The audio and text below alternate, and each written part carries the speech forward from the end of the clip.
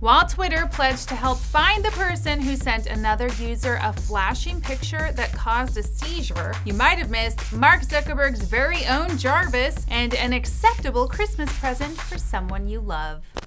Welcome to, in case you missed it, Christmas Time Edition! You probably saw Facebook announce that people could send one another holiday cards on the site, but everyone's day was really made by watching the Mummy IMAX trailer that was somehow posted with very little sound, except for a few classic Tom Cruise screams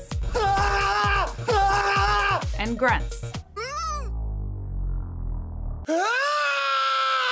It's so great, my Christmas was made. Now I need a magic noise.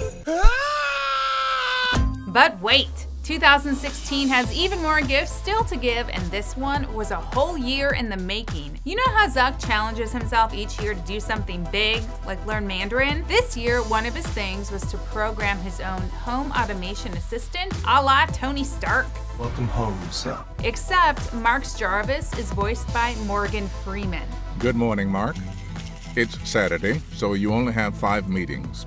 Come on. So Mark shared his own perfect day video, which shows him asking Jarvis for a fresh shirt, eating freshly toasted bread, and how his home AI can recognize people at his gate and then just let them inside. It showed him controlling the lights through text, but most notably, playing good music.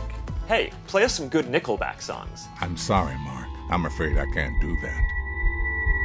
There are no good Nickelback songs. Ouch. Even the Zuck is trolling Nickelback. Sorry dudes, that's gotta sting.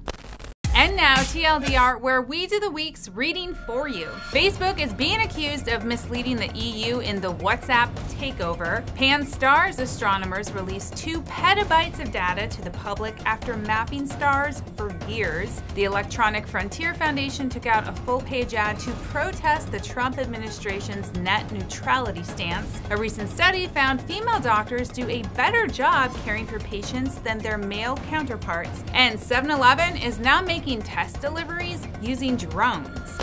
We will have one more Best of 2016 show before it all descends into chaos at CES, so please enjoy this crisp fire of a bunch of Samsung Galaxy Note 7s. Remember when that was the worst thing that happened this year? Me too.